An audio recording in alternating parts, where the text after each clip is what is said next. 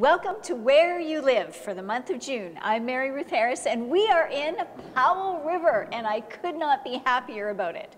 Sunny Powell River, it is absolutely spectacular here, and I am sitting in the middle, well, almost in the middle, of the brand new library that is opening very, very soon.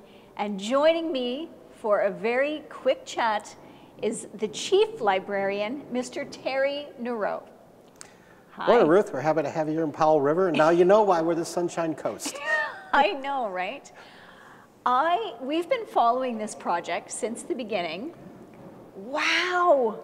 Looks a little different now, doesn't it, last time you were here? It's so great. Like the columns, the wood columns are just spectacular. It's one of the first things I noticed when you brought us in way back when you guys first won the yes vote for renovating the library and the space, and it's just magnificent.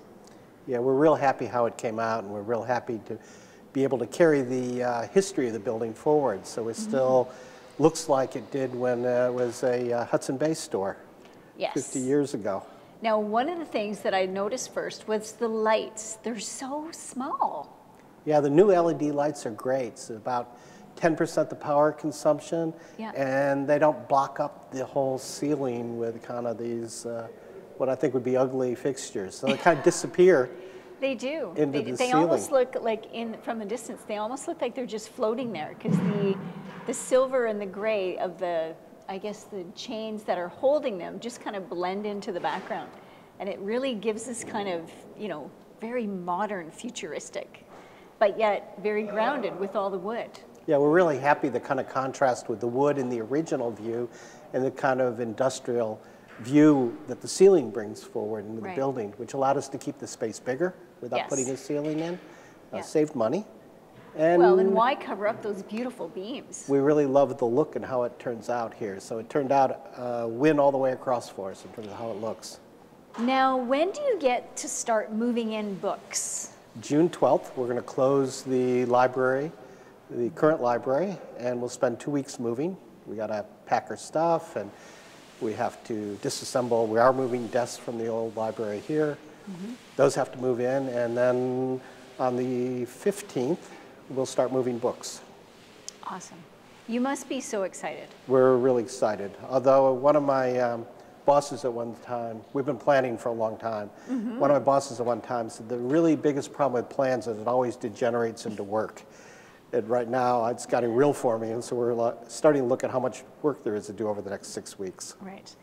Now, when I think about the library where like the old library and the space, and then I come here, it's just like what's the difference in the space between what you had and what you're going to have? The total floor space is about 3 times, a little more than 3 times larger here, which moves us into a real good place in terms of comparables in the province. Right.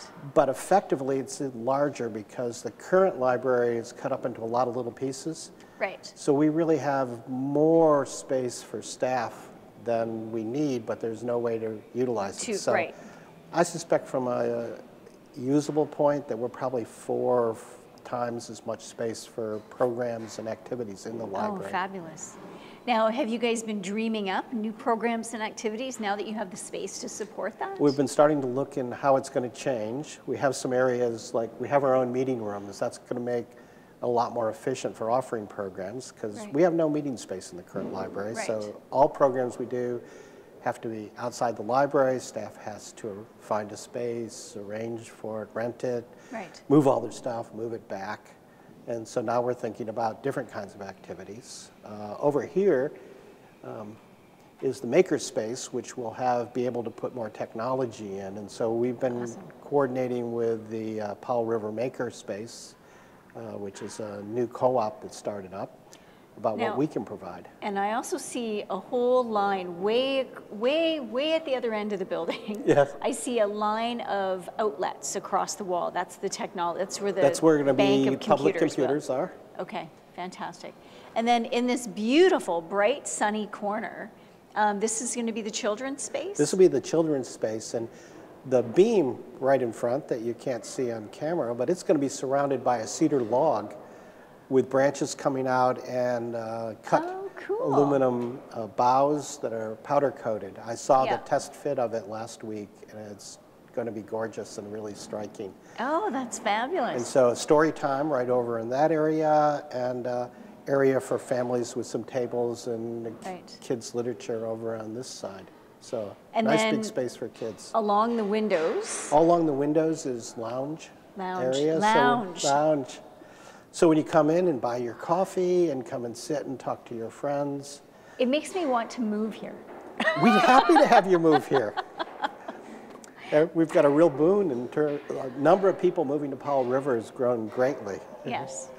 Now, and the coffee, tell us about that. That's a really unique partnership. Yeah, so we're partnering with PREP, which is the Powell River Employment Program, and they're going to run the coffee shop, and they're running it as a social venture. So set up so they can help people gain work experience and work through with the coffee. So we're happy about that, and I think that'll be a great addition. Now, is there going to be food as well, or just drinks? There'll be some food, muffins and that and kind cookies of. and stuff like that. Okay. Yeah, to move up to prepare food moves you into a commercial kitchen. Right.